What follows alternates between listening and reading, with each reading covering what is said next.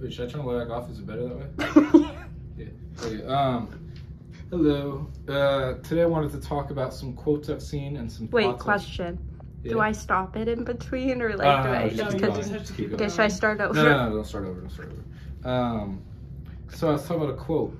There's this infomercial I saw, and it said, "In a world unblissed by a deconstructed time, we follow linearity, yet cursed with the inability to find our undue scars. No, to undo our undue scars, our digitized flesh and follower-based sense of place." So I thought that was a little out of place for an infomercial. So I started thinking about, do modern like children's and tween television shows still have the major arcs and successful original movies that like anime has, for example? Because I feel like there was a time where they were pretty simpatico, you know, like Neon Genesis Evangelion, Death Note, they all have movies. I don't know what I'm really going for there, but anyways, Disney Channel used to always have that, where they didn't used to always have it, but they used to have it. And like Wizards of Waverly Place has a movie, amazing movie. Good Luck Charlie, I think, has a movie. I remember. They do. Yeah, there's Good Luck Charlie. I think it's like a Christmas movie. Kicking It doesn't have a movie, but that show is like modern masterpiece. Except for the fact they have a guy named Bobby Wasabi. Bobby Wasabi is weird. I don't know. And also Falafel Phil. Now I'm looking back, I don't think that aged well. Those characters. Gravity Falls is obviously a modern masterpiece. But see, the thing is, the modern shows. What the hell is a Bizaardvark is what I wrote, because I don't know what I think I watched a couple episodes of Bizaardvark, and Logan Paul or Jake Paul's in it, and Liv Rodrigo, which is crazy that those two. So I guess, you know, they say Disney stars are still blowing up from that.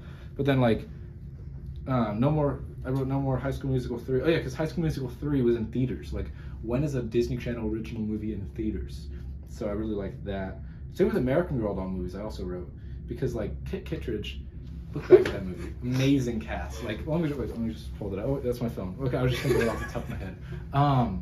Well, I know who's in that movie. Well, Abigail Breslin is Kit, and she's great. And then I think David Strathairn. No, he's in the Spider-Man Chronicles movie. Who's in that movie? Stanley Tucci, I'm pretty sure, is in Kit Kittredge.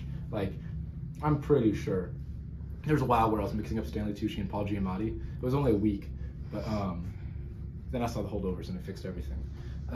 So basically, also it's fun. Paul Giamatti was playing the Rhino in Amazing Spider-Man 2, and they were going to call him back for Spider-Man No Way Home, but then they didn't, and they actually probably were never going to call him back. He's talked about it in an interview.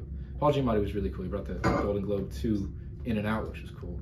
And then I also wrote, oh yeah, Lil Dicky has an album coming out tonight. So, what do we think about that?